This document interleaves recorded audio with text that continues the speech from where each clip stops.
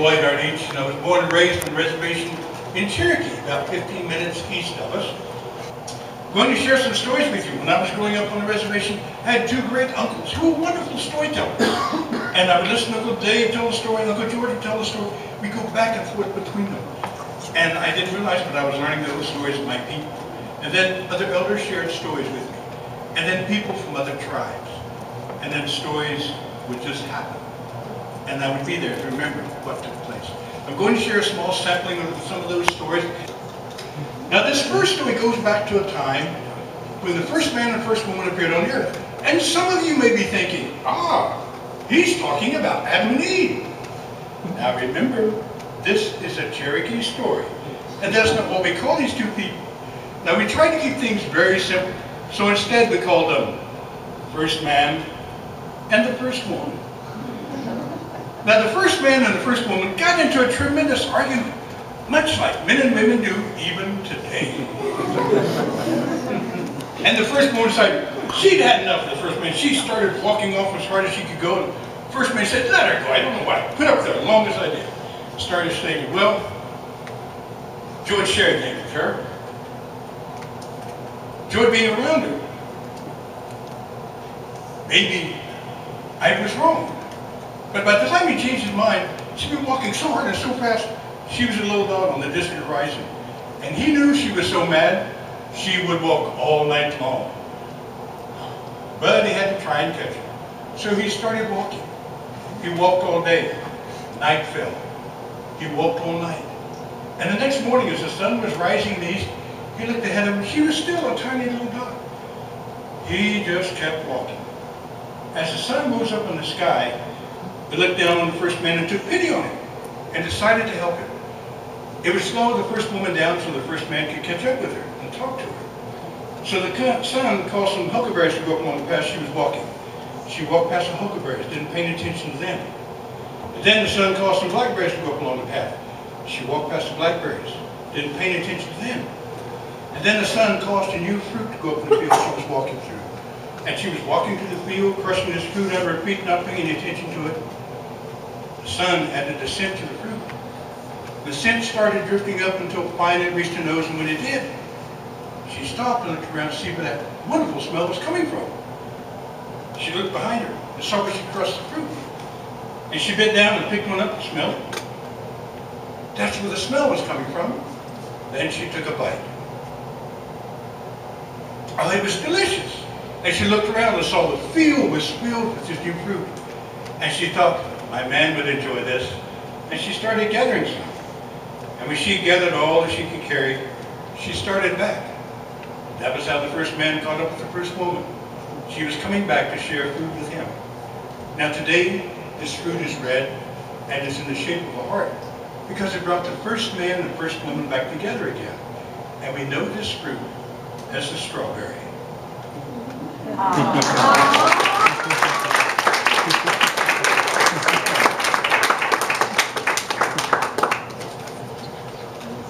Do we have any golfers in the audience? Any golfers?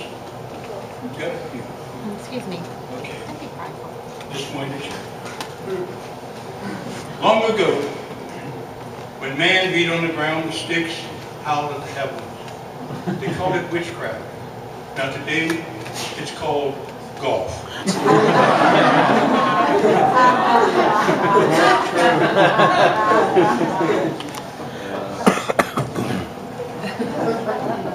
Like that, huh? Well, now in the old days, the animals had special powers. And the terrapin and the possum had bonded together, and they were working together. And the possum had climbed up a persimmon tree. And he was pulling the persimmon off, and he'd drop it down, and the terrapin would go over and eat the persimmon, and then the possum would pull one off and eat that. Then he'd pull another one off and drop it down to the terrapin. And there was a working together as friends. But then a wolf was coming through the woods, and he saw the possum dropping him down to the terrapin and getting one for himself. And the wolf walked over, and he straddled the terrapin's shell. And the possum just would pull one off and drop it down. And he happened to glance down, and the wolf grabbed the fruit, started eating it. possum pulled one off and started eating it. Then it pulled another persimmon off and it threw that down. And the wolf snatched it out of the air. And the terrapin, of course, he's not going to do anything to the wolf. The possum pulled another one off and started eating it. Started thinking about what the wolf was doing. Pulled another one off and watched, and sure enough, the wolf moved over and snatched it out of the air. Started eating it. The possum pulled one more off for himself. And he started looking around. He found a great big green persimmon. And he snatched it off, sort of held it behind him. And then he threw it real quick, and the wolf went running over and snatched it out of the air. And he started choking because it was so big, it was choking his windpipe. And he was gasping and coughing, and finally, he choked to death on the green persimmon because it was green. And the terrapin carried a knife in his belt. He went over to the wolf and he cut off one of the wolf's ears, and he shaped the ear so it was like a spoon. Put a hole through it and put it on the thong around his neck. And it started moving on. And word started spreading about the terrapin carrying that wolf's ear on the thong around his neck. And finally, word reached the wolves. And the wolves started howling and gathering the pack. And the pack came in, and when they came together, the wolf had heard the story, started telling them about the terrapin collecting the wolf's ear. Well, the terrapin was going to villages. In those times, people would sit a bowl of porridge outside the door. And if you're hungry, you could come and eat the porridge. And what the terrapin was doing was using a wolf's ear as a spoon. Getting up the porridge, moving on so everybody saw the wolf's ear around his neck. And the wolves started calling out all the other wolves. And they told them what had happened. And they started going out to find the terrapin. They were howling and growling, going to the forest. And the terrapin heard the wolves. And word had spread about what the wolves were going to do to him. And he started running for his life through the forest.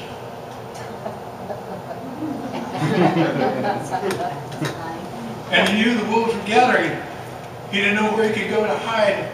And he kept running as fast as he could. And finally, he came out of the woods and he was on the edge of a large cliff. There was a river far below. And he looked around and he could hear the wolves coming through the forest. And they picked up a scent. And he knew with just a very short time they'd be on top of him. They'd tear him to pieces. And finally, they burst out of the woods, and the terrapin had a choice of waiting for the wolves to get him and tear him apart, or to try and jump off the cliff. And he elected to jump off the cliff. And it was so high that when he hit the water, his shell broke in many pieces. And he sank underneath the waters. But he had such powerful medicine that he called all the pieces of the shell together and put them back on his back. And when he climbed out of the water, his shell was cracked as you see it today. And that's why it's cracked, because the terrapin leaped off the cliff to escape the wolves.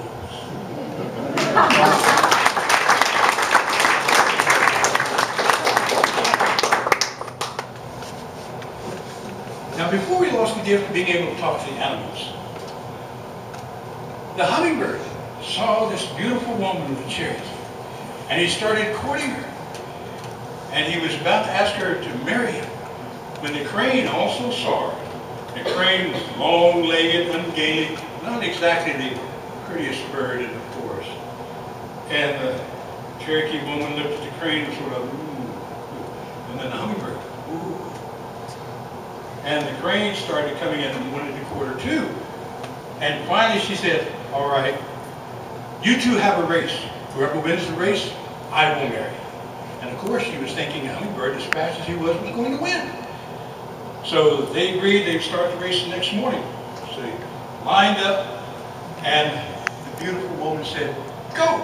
And the hummingbird was off like a shot. In just a few seconds he was out of sight. And the crane started flapping his wings, and he finally got airborne and he started flying.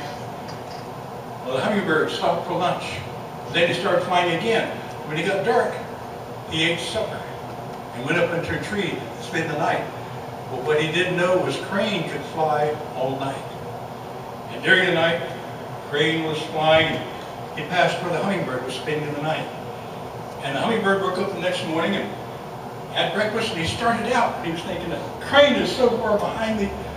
And about lunchtime, he passed the crane. He was in the stream spearing fish for his lunch. And the hummingbird couldn't believe the crane had gotten ahead of him. So he's flying even harder. And that night he had supper and he stopped. The crane just kept flying all night. And the next day, it was late afternoon before the hummingbird caught up to the crane. And he couldn't believe the crane had gotten ahead of him again. And he was flapping even harder. He spent the night. The crane flew all night. And the next morning, he came to the finish line. And it was noon before the hummingbird showed up. And the beautiful Cherokee woman, when she realized the crane had won the race, decided she wouldn't marry either one. And that's the story of the race between the crane and the hummingbird.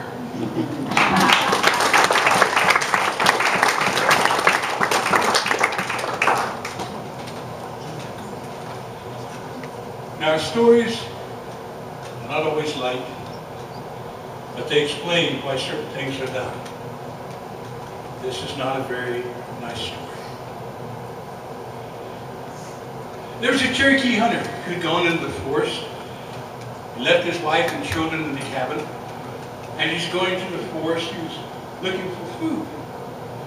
Well, his children were playing outside the cabin, and suddenly the mother heard the children scream, and she was running out, and they were pointing at a big rattlesnake that was there by the edge of the yard. And she picked up a big stick and went out and killed the rattlesnake, picked him up on the stick, threw him into the forest. Well, the hunter was traveling far away through the forest, and then he started hearing crying and wailing in the forest ahead of him. And he kept going till finally he came to this large clearing in the forest. And there were rattlesnakes of all kinds all around the clearing. They were crying and wailing. And the hunter went over to a rattlesnake and asked him, "What is wrong?" And he said, "Your wife has killed our chief, the yellow rattlesnake. We are mourning his loss. And when we finish mourning, we will seek revenge. We will kill your wife and children." And the hunter said, "But they didn't mean to do it. They didn't mean to do it." The rattlesnake said, "They killed our chief, and they must pay." And the hunter said, "No, take me instead. Take me."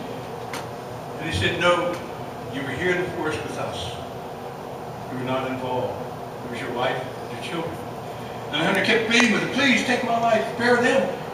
The rattlesnake said, "We will have counsel and decide." So all the rattlesnakes came together in the middle of the clearing. And the hunter waited for a while, and then finally, the rattlesnake came back. He said, "We will make you this offer. Give us your children, and your wife will live. Give us your wife. She will live, and your children will die." And the hunter said, "There must be another choice." The rattlesnake said, "That is the choice we will give, or we will kill them all." The hunter said, "If I give you my wife, my children will live." The rattlesnake said, "Yes." The hunter said, "And I will give you my wife." The rattlesnake said, "The black rattlesnake will go with you, and he will do this deed." He started off through the forest. The black rattlesnake was traveling with him. They traveled for a long time, and then finally the hunter said, "From the top of the ridge, you can see my cabin on the other side. What do you want me to do?" And the rattlesnake told him, "Tell your woman to come out and get a fresh gourd of spring water. Keep your children inside, and I will tell you when we are done."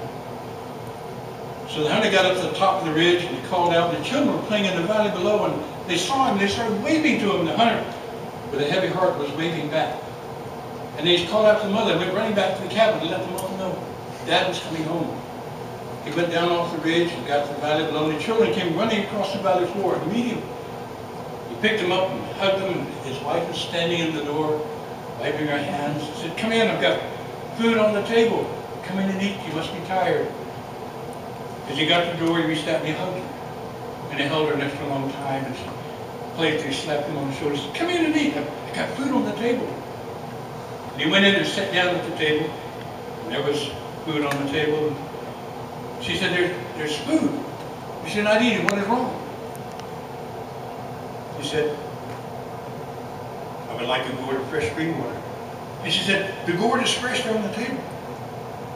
And again he repeated, but like a gourd of fresh spring water. And then my story, and she picked up another gourd and went outside the cabin. His children were sitting on either side of it. All of a sudden he heard his wife scream, and the children jumped up, and he grabbed the children to him and hugged them. He said, no, no, let's go, we need to help Mom. He said, no, stay here, stay here. And then their screams died away. And he heard the black rattlesnake say, now we are satisfied. But do not hurt our people again, or we will come back and seek revenge on your people. Today, if you ask an elder, will they harm a rattlesnake in the forest? They will tell you no. They will go around or move him out of the path. But they won't harm him, because they all know the story of the rattlesnake's revenge.